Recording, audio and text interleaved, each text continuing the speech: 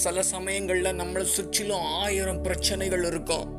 சில சமயங்கள் நம்மளுக்கு வாமா வாப்பான்ட்டு கதவை திறந்து வழி காட்டினவங்க எல்லாம் கதவை அடைச்சிட்டு போயிடுவாங்க.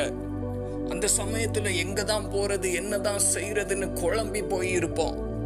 எல்லாரும் நம்முடைய தலை மேல ஏறி போறது மாதிரி இருக்கும்.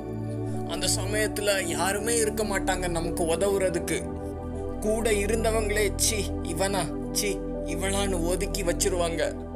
நொறுக்கப்பட்ட நிலைமையில இருப்போம், உடைக்கப்பட்ட நிலைமையில இருப்போம். அவங்க அது செய்வேன்னு சொல்லியிருந்தாங்களே, அவங்க இது செய்வேன்னு சொல்லியிருந்தாங்களே, அப்போ எல்லாமே பொய்யா. மனுஷங்க அப்படிதான், இன்னைக்கு பேசுவாங்க நாளைக்கு பேச மாட்டாங்க. இன்னைக்கு கதவை திறக்கிறவங்க நாளைக்கு கதவை அடைச்சிருவாங்க. இன்னைக்கு உதவுறவங்க நாளைக்கு இதுக்கு மேல முடியாதுன்னு சொல்லிடுவாங்க. நம்பி இருந்தவங்க கூட இருந்தே குழி பறிச்சு ஏமாத்திடுவாங்க.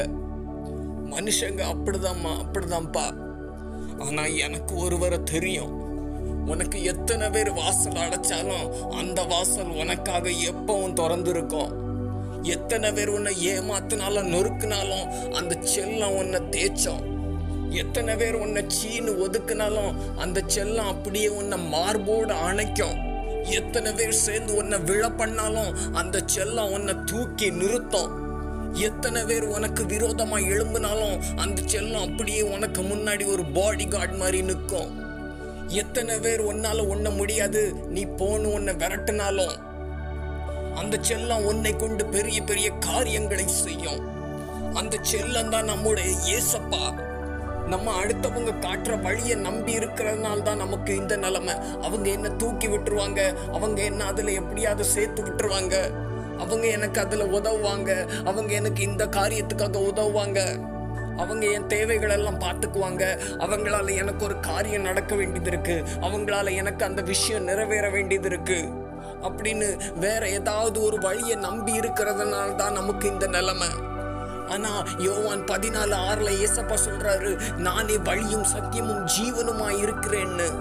எந்தெந்த வாசல் வழியாலாம் போக முயற்சி பண்ண, ஆனா அதெல்லாம் ஒரு நாள் அடைக்கப்பட்டுட்டு.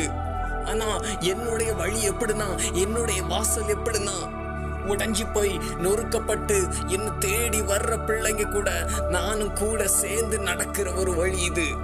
எத்தனை பேர் உனக்கு அடைச்சாலும் எப்போ உனக்காக திறந்திருக்கிற ஒரு வழி இது.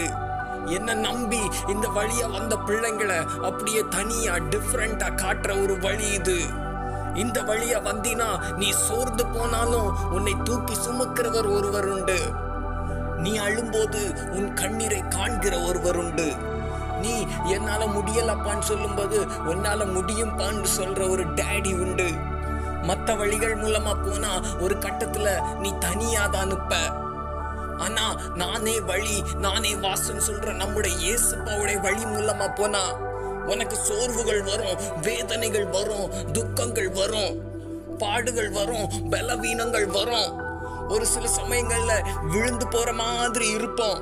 ஆனாலும் திடன் கொள்ளுங்கள், நான் உலகத்தை ஜெயித்தேன்னு ஒரு சர்வ வல்லமை உள்ள ஆண்டவரும் கூட நடந்து வருவாரு.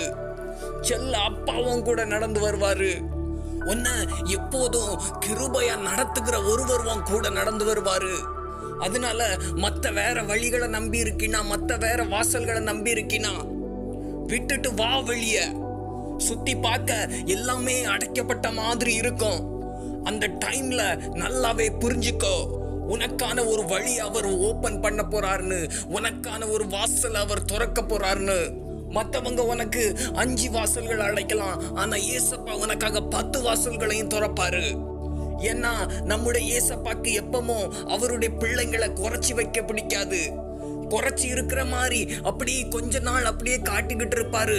அதுக்கப்புறம் திடீர்னு ஒரு பெரிய உயர்வுல கொண்டு போய் உட்கார வைப்பாரு. ஏன்னா நம்முடைய ஆண்டவர் நம்மை வாளாக்குகிறவர் அல்ல, நம்மை தலையாக்குகிறவர், நம்மளை கீழாக்குகிறவர் இல்ல, நம்மளை மேலாக்குகிறவர். அதனால உன் வாழ்க்கையில எல்லா வாசல்களும் அடைக்கப்பட்டுட்டு கொஞ்சம் கூட கவலைப்படாத, துக்கப்படாத, வேதனைப்படாத. கரெக்டான நேரத்துல ஏசப்பா அவன் வாசலை திறப்பாரு. அதுவரை பொறுமையா காத்துரு. ஏசப்பா நம்ம எல்லாரையும் நடத்துவாராக. ஆமென்.